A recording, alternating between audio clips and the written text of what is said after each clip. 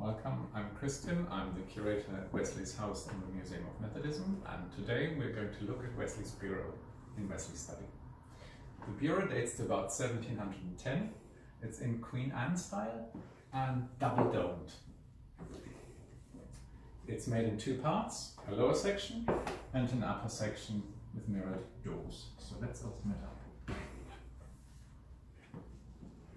The writing flap rests on these struts. And the upper section has compartments for letters and other documents. And you can see on the left hand side somebody has pasted in engravings of preachers sometime in the early 1800s. It's likely that Wesley would have known most of these preachers himself.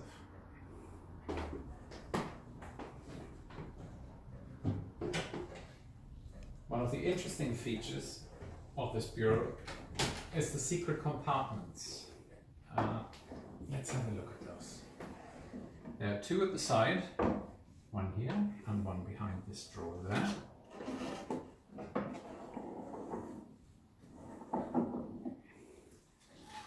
And clearly there were coin compartments for small things to squirrel away. Same is there behind this drawer. Now, whilst I have this one out, I can show you in better light.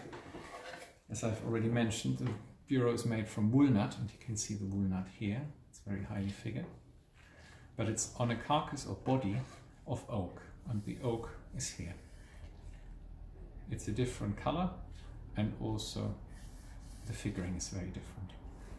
There are small dovetails here, holding the drawer together and giving it strength. So every drawer has these dovetails. Let's put this one away.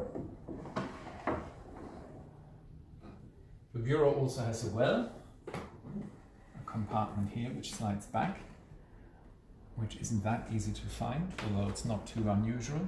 But what is unusual is that underneath here, and I cannot take this out unfortunately because it's firmly fixed, there are two compartments here for letters or documents.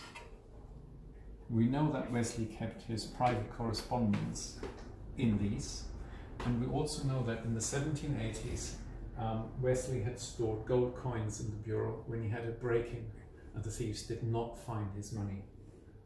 So lucky him, good that he'd put his money away in time. Let's close this up again. If we have a close-up, you can see the highly figured wood here particularly well.